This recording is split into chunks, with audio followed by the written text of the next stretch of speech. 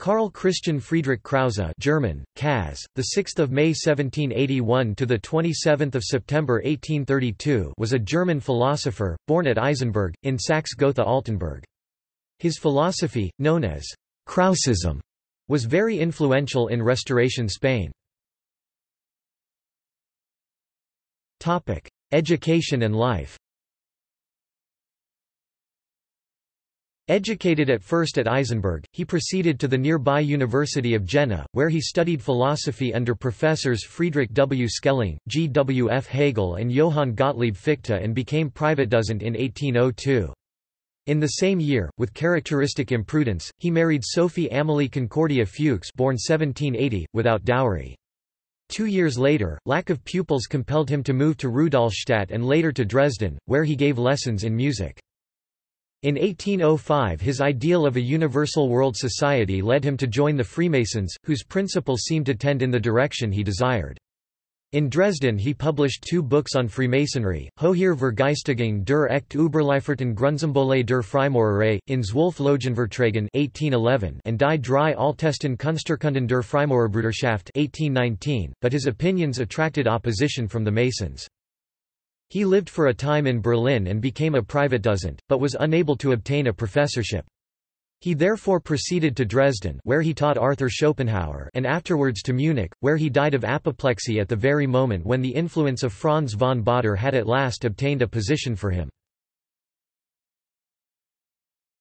Topic: Philosophical work. One of the so-called philosophers of identity, Krause endeavored to reconcile the ideas of a God known by faith or conscience and the world as known to sense. God, intuitively known by conscience, is not a personality which implies limitations, but an all-inclusive essence Wesen, which contains the universe within itself.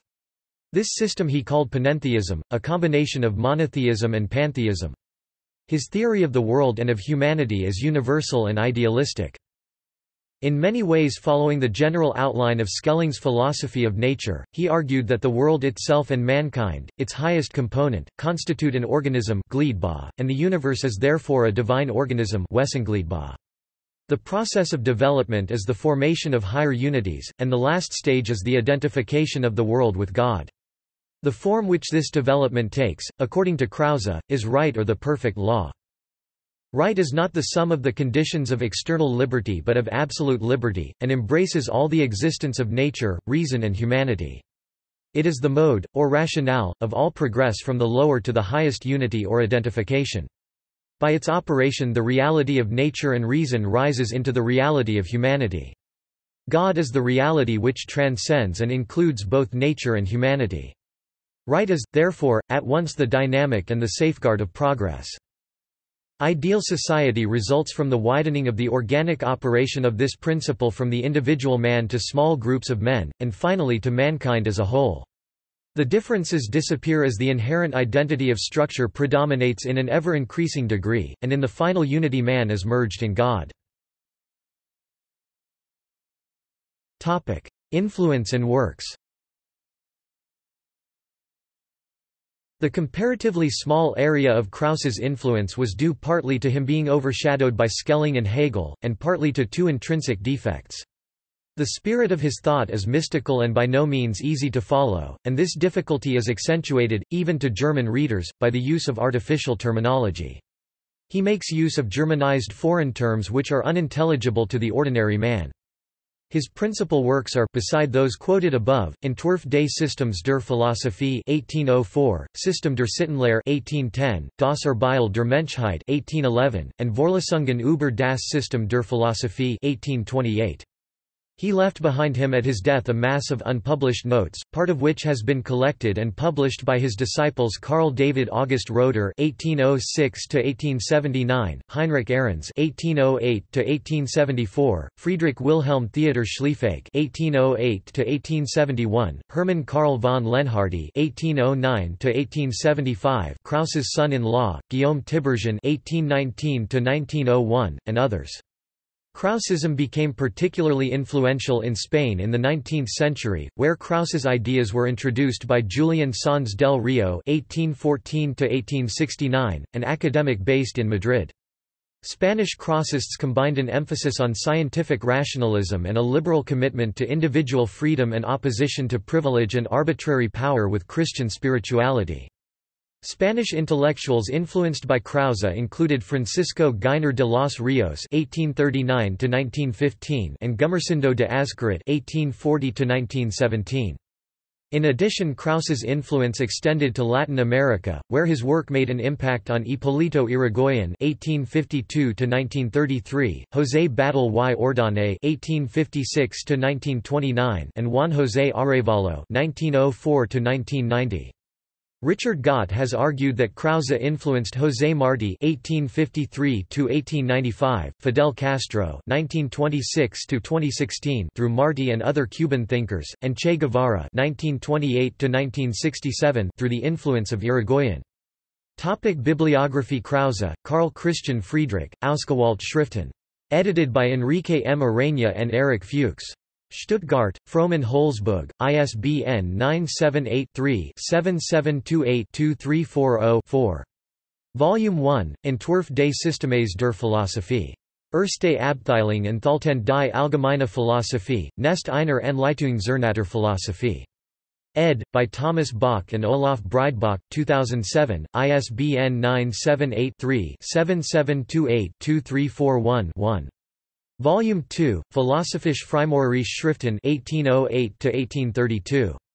Ed. and introduced by Johannes Seidel, Enrique M. Arena and Eric Fuchs, 2008, ISBN 978-3-7728-2342-8. Volume 3, Vermischte Schriften, 2014, ISBN 978-3-7728-2343-5. Volume 5, Das Urbild der Menschheit. Ein Versuch. Dresden 1811. 2017, ISBN 978-3-7728-2345-9. Topic: Notes. Topic: References. This article incorporates text from a publication now in the public domain. Chisholm, Hugh, ed. 1911. Krause, Karl Christian Friedrich. Encyclopædia Britannica 11th ed. Cambridge University Press. This article in turn cites Heinrich Simon Lindemann, July 12, 1807 to January 27, 1855, Übersichtliche Darstellung des Lebens und der Wissenschaftler Karl Chr. Fdr. Krauses, und dessen Standpunktes zur Freimaurerbrüderschaft München, Ernst August Fleischmann, 1839 Paul Theodor Hallfeld March 24, 1840 to July 21, 1910 Kraussische Philosophie in ihrem geschichtlichen Zusammenhang und in ihrer Bedeutung für das Geistesleben der Gegenwart Jena, Hermann Wilhelm Kostenobel, 1879 Johann Friedrich August Prokschia April 10, 1841 to August 4, 1924 Karl Christian Friedrich Krause, Ein Lebensbild nach seinen Briefen dargestellt, MIT Krause's Photographie nach Hanels Bust Leipzig, Friedrich Wilhelm Grunow, 1880 1 Rudolf Christoph Eucken January 5, 1846 to September 15, 1926 Zur Erinnerung an K.Ch. F. Krause, Festred gehalten zu Eisenberg am 100. Geburtsstage des Philosophen von Rudd.